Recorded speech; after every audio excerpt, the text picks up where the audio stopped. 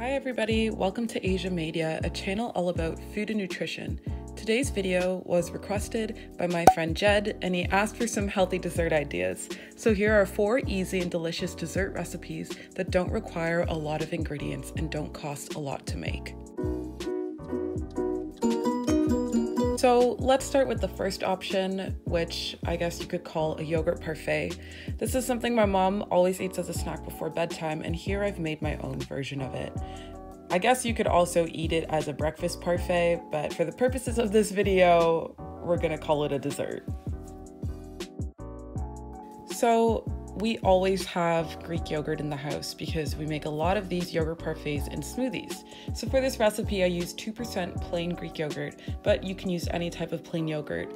I know that Astro Balkan style yogurt is about 1/3 of the price, but I like Greek yogurt because it has a lot of protein in it. So here I'm just scooping out about 1/3 cup of Greek yogurt into a small bowl.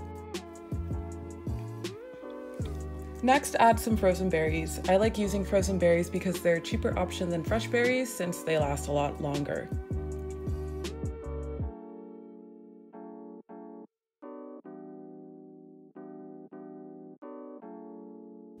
And then next, I'm just adding some chia seeds for fiber, which makes you feel more full and will regulate blood glucose levels.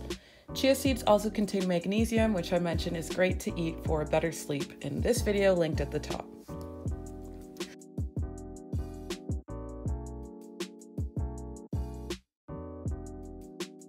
And now I'm just adding some semi-sweet chocolate chips. I always have these in the house because my mom's a chocolate fiend, and they add more flavor and sweetness to the parfait.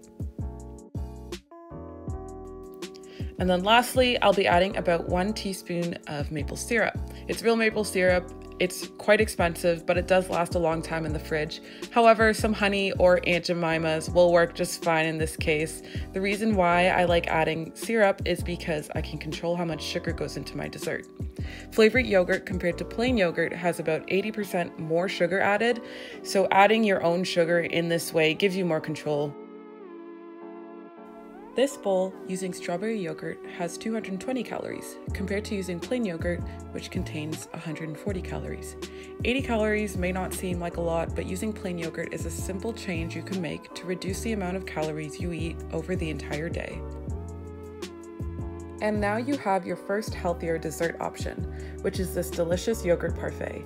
Using the ingredients I used, it'll cost around $1.10 per serving, but if you use Astro Plain Balkan yogurt and Aunt Jemima's syrup, it'll cost around 62 cents per serving, which is about half the price. Now we're gonna move on to these sweet chocolate dipped peanut butter banana sandwiches. I used to have a chocolate fountain, and that's how I came up with this idea. Basically, just slice some bananas and put peanut butter in the middle of 2 slices, and then place them on a parchment covered baking tray. Then melt some semi-sweet baking chocolate with coconut oil. Unfortunately, I forgot to get this on camera, but here you can see that it's fully melted. Now dip the mini sandwiches into the chocolate. Okay, there are 4 things here that I should probably mention. The first thing is that if you're allergic to peanuts, just make this with wild butter, almond butter, or sun butter. Peanut butter is just what I normally have in the house, and PC's organic peanut butter is cheaper than everything else except wild butter, which is made with soy. The second thing is that these can also double as a snack to eat before working out because they have a lot of carbs from the chocolate and banana to keep you energized, and they also contain some protein from the peanut butter to help you feel a little more full. The third thing is that I really messed up this first sandwich. I put way too much peanut butter on it and the top slice just kept falling off, so that's why there's chocolate everywhere. And then the last thing is that my nails are atrocious. I'm sorry, I haven't had a chance to get them done since Europe, so I apologize that you have to look at them for so long. Anyways, after you've dipped all your sandwiches in chocolate, it's time to throw them in the freezer so they set. 30 minutes is about enough time, but the longer the better. So now you have another healthier dessert option to add to your list. This dessert option only has 87 calories per pop and costs only 21 cents a pop.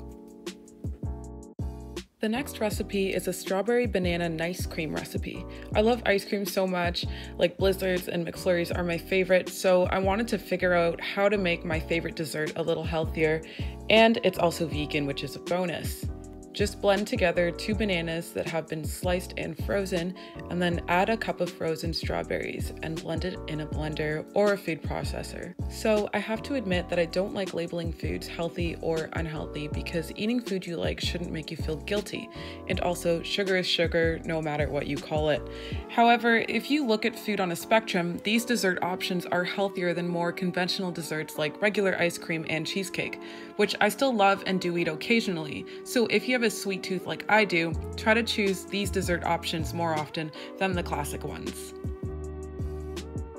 Now, to give the nice cream the creamy consistency that you want, just add any type of milk. I'm using almond milk, but you can use oat or soy milk, whichever works for you. Keep adding milk until it becomes just a little thicker than a smoothie. I also added a pinch of salt and some vanilla.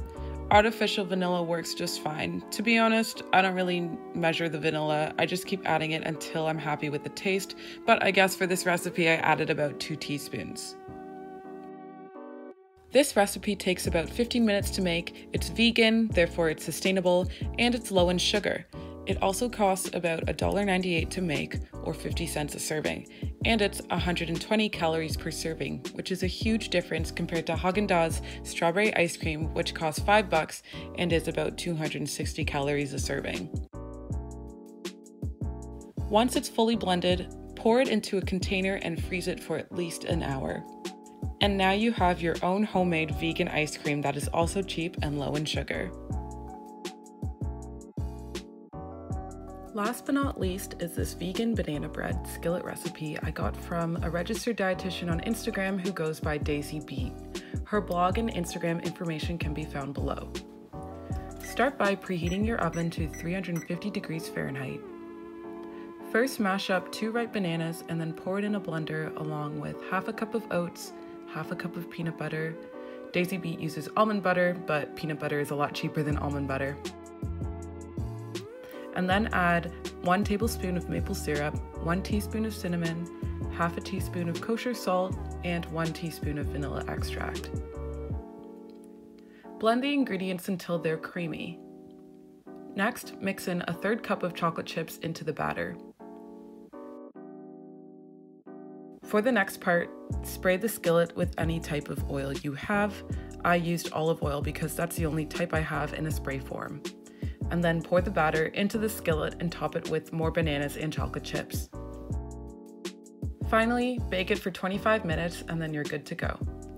DaisyBeet tops hers with ice cream, but I just eat it like a massive cookie.